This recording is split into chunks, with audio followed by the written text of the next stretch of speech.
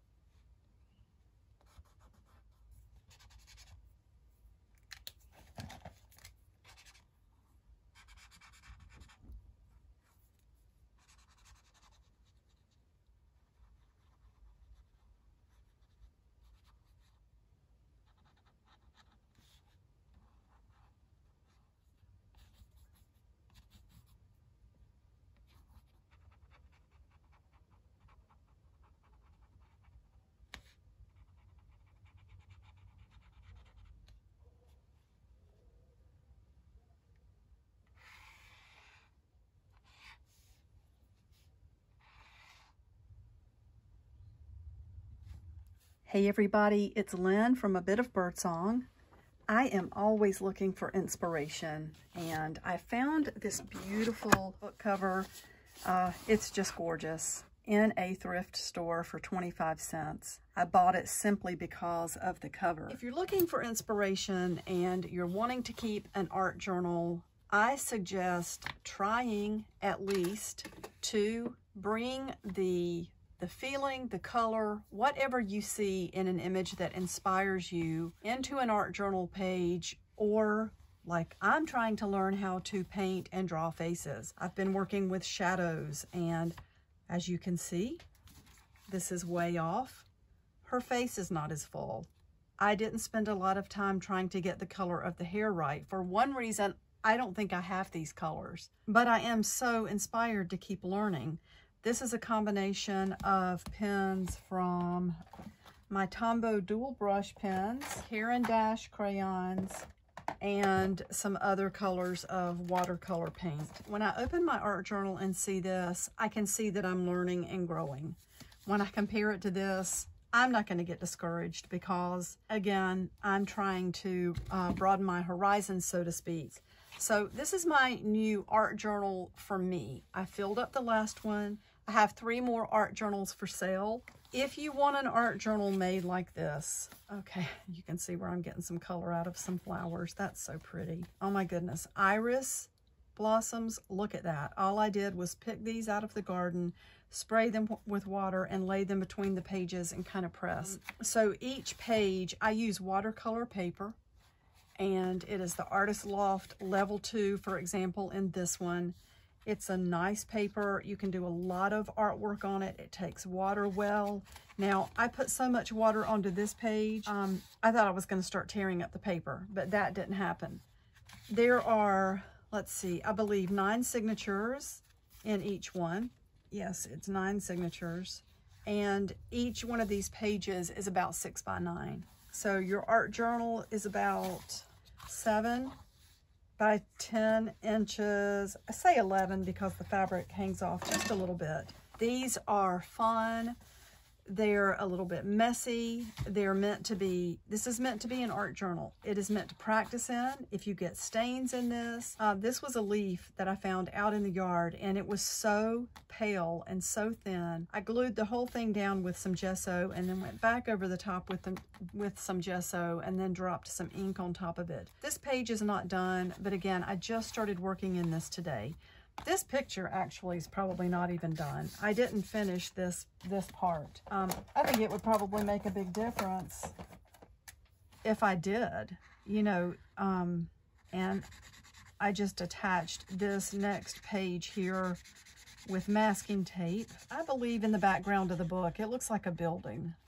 So if I go ahead and do that, see, I think it's making a difference already. Every little thing you do to a page makes a difference. So once I get started, I can't seem to. So anyway, if you want an art journal like this, please leave me a comment. I'm going to start a list of people who want these art journals. Again, I have a list already with a few names on it. I'm going to show you the 3 art journals I have. They are a lot of fun. So this one has got floral fabric, 2 layers of it, and then it's got this little strip from a beautiful floral blouse. I bought it just for the fabric. I never wore it. It was too small for me. I just love the buttons. I love the color. Then we have this piece of fabric with sort of the rhinestones or the sparklies, and there's my stamp. I went ahead and pinned a safety pin through the center signature, so you can just like push that up. I wouldn't take it all the way out. You can push it up and unhook it. Be careful and don't get stuck. And you can hang things from that, like tied to string or whatever. I'll show you. I'll put something on mine and show you what that looks like. And then when you get inside, this one has a pocket. Mine doesn't. I'm going to add one later. And it's got this fun little pocket in the background. Now, honestly, this is poking into this first page a little bit. 9 signatures. They're all sewn in with the fabric strips like I like to do. These are a lot of fun to work in. This is all watercolor paper, so you can do a lot of work in here. You already know how my journals end up looking. I've got just a ton of safety pins in here and all of these things hanging down, butterflies. And then like on this one, you can add to these pages by making flip outs. So you can fill these up. Now this one's a little bit thicker. These are not that thick, but you can tell that you can expand some with these. Okay, this is the first one. We're going to call this one Floral. If you want the one that's floral, and I'm speaking this to the people who I already have on my list, and I'm going to contact you in order and say, hey, go take a look at this. This is the first one that I have. The second one has got this pretty fabric like I have on mine. They're all pretty, but this is just like the one I have. It's got an image on the front from some toile of a girl in a swing. There's the safety pin.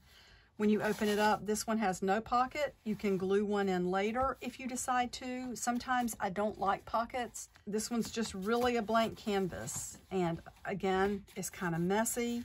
It's just ready to start working in. There's my stamp on the back. We will call this one Pink Carnation. And then on this one, so we have the fabric on the outside with the writing on it and the great big, these blossoms that are just huge. And there's my stamp on the back. It's got some floral fabric on the front and some lace trim. This one has a big pocket, and it's just like a hanky or a table scarf that's folded in half. And you know, this side's not really usable unless you decide to put a pencil in there or something. I don't know that I would do that. I wouldn't want to start putting too much pressure on that, although it would hold it. So you do whatever you want to. And like I've said many times, I am not afraid to repair a journal. They're meant to be worked in. You have this pretty fabric on the inside with like these angels or cherubs. I think those are angels. And again, the signatures that are sewn in with the fabric strips, more of that old looking fabric. And we will call this one, let's call it the gray and floral cover. This one is Pink Carnation, and this one is Floral.